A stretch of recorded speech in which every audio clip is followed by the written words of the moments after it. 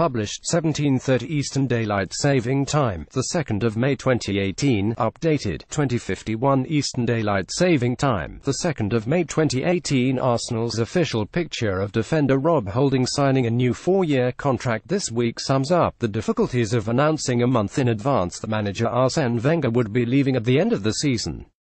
The Holding snapshot was highly unusual in that there was no one else in the picture when almost every other signing moment coming out of Arsenal or any other major club has the manager or a senior official alongside the player. Arsenal say there was no one else around when Holding signed, although they admit there was also some sensitivity about including the manager in the picture when he's leaving in a few weeks. Rob Holding was all alone in his snapshot as he signed his new Arsenal deal on Tuesday, and an Emirates insider revealed that Wenger would have received a battering on social media if he had been pictured.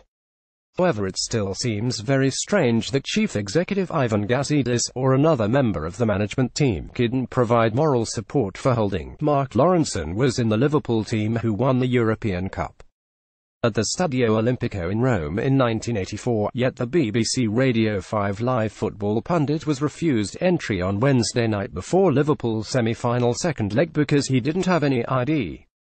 Lauro was eventually allowed in, but it took some time.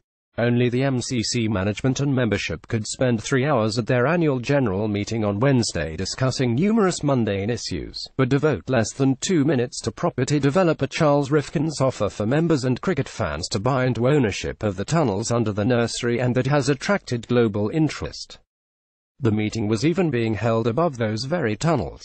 MCC Chief Executive Guy Lavender said the Rifkin initiative didn't impact on MCC plans. Sunderland's horror season, which will end with relegation to League One and manager Chris Coleman's sacking, is going to get global exposure in August when Netflix broadcasts the Fly on the Wall series on the troubled club.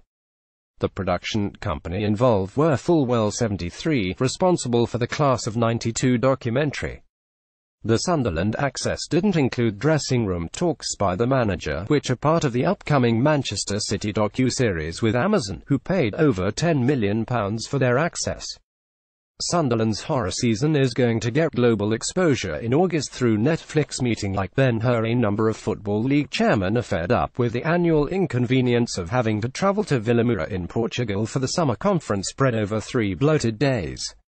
They claimed that fewer club bosses bother to make the trip, sending junior operatives instead, and the event has become a junket for staff who always make the most of the freebie food and drink. One chairman said, "It's astonishing how many Football League staff feel it necessary to travel to Portugal. It's like the cast of Ben-Hur." An FL spokesman said, "It is important that as many owners, chairmen and senior executives are in attendance as is practically possible.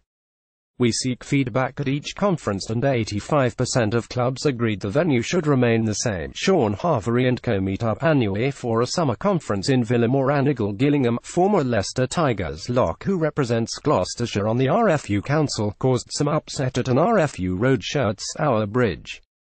Gillingham is part of an RFU team touring the country explaining a new system of allocating international tickets to clubs which will require them to input the teams and details of every match played from under 14 to senior level. Asked why the proposal does not include mini rugby, Gillingham said if kids played through mini and junior rugby, but then gave up the game before youth level, all clubs were doing was providing a child-minding service for 10 years.